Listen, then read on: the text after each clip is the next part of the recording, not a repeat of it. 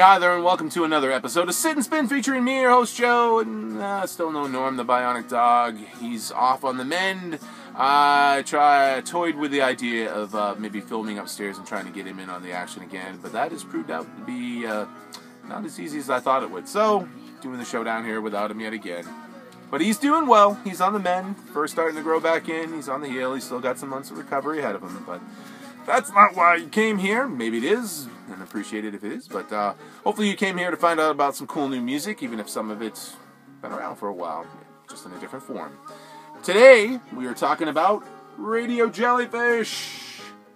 The new released versions of old songs from the band Jellyfish, from the fine folks at Omnivore Records. And this is going to sound like I'm doing a commercial for Omnivore Records, even though I'm not, but the fine folks there, Cheryl Paloweski, Lee Lagoida, and all the other folks who work at Omnivore Records have seen fit to make themselves my favorite reissue label of the last few years.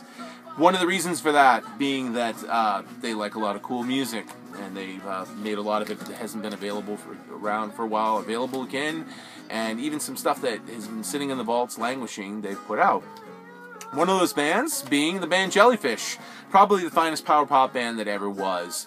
They only put out 2 studio albums in their time. Omnivore seemed fit to release them on vinyl, reissue them. Their initial pressings came on colored vinyl, it's pretty cool.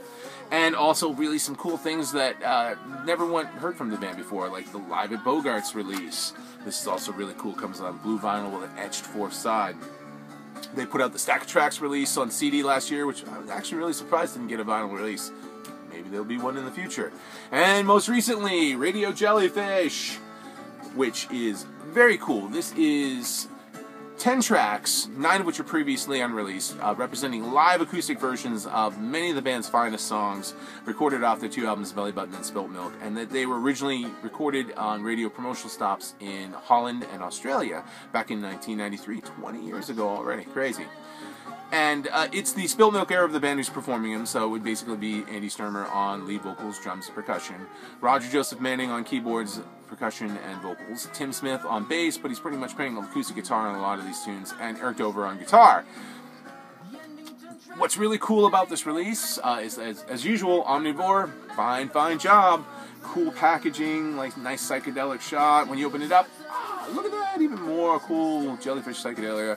Really cool album notes on the back. And if that's not enough, nice 180 gram vinyl and early pressings on, check it out, clear vinyl. Awesome.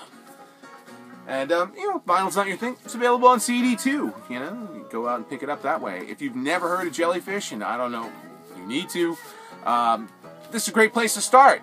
They often say that the best way to tell if a song is a good song is if you can strip it back to its most bare essentials, just the bare minimum, and it still holds up, you got an awesome song. Perfect example of that.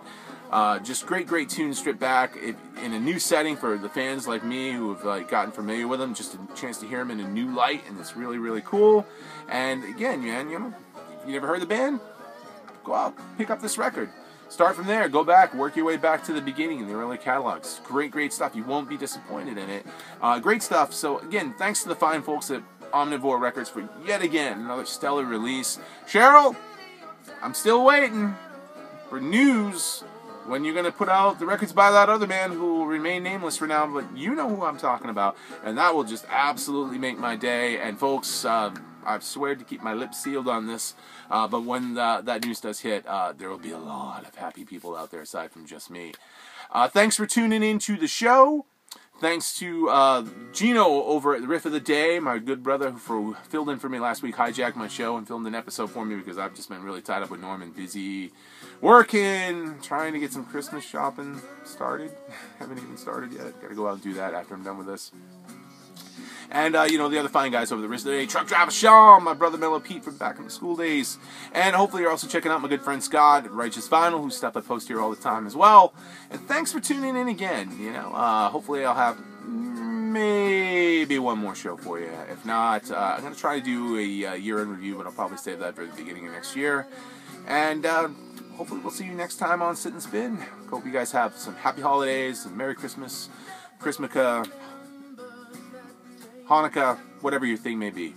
And just get out there, be good to your fellow man, and spread the love. We'll talk to you next time on Sit and Spin. See you later.